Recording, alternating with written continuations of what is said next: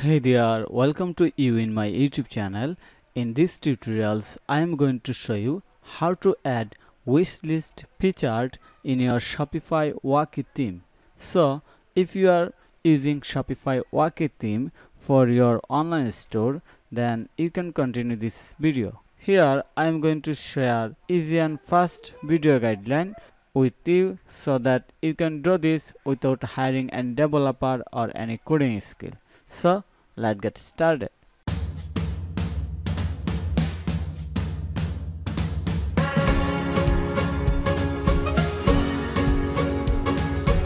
I'm on my Shopify admin panel, and first I have to create a page named Wishlist. So going to click on the pages under the online store menus. So click on the pages button. Then you can see there is a page I have already created. Its name Wishlist. So going to click on this page so that you can understand. Here you can see that I have added the page title name Wishlist and selected theme template Wishlist from the template list. So you must have to do this.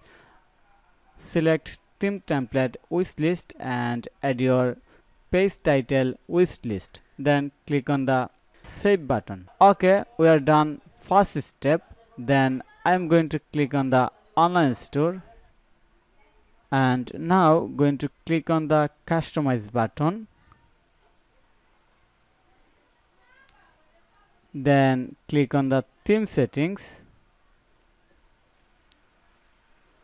Click on the settings, scroll down,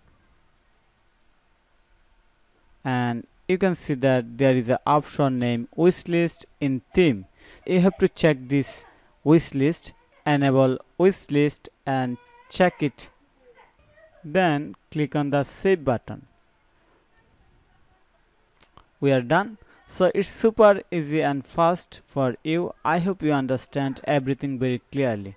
So thank you for your time to watch this video. If you think this video is helpful, then click on the like button and subscribe to my channel. And if you need any service or support relevant Shopify or Wokiee theme or anything relevant WordPress, then you can contact with me. I am working as a full-time Shopify and WordPress developer. Have a nice day. Bye bye. Hey everyone, my name is Nate Gallaudet. I'm the owner of Bacon Blend, and I worked with Foysal on building my Shopify store.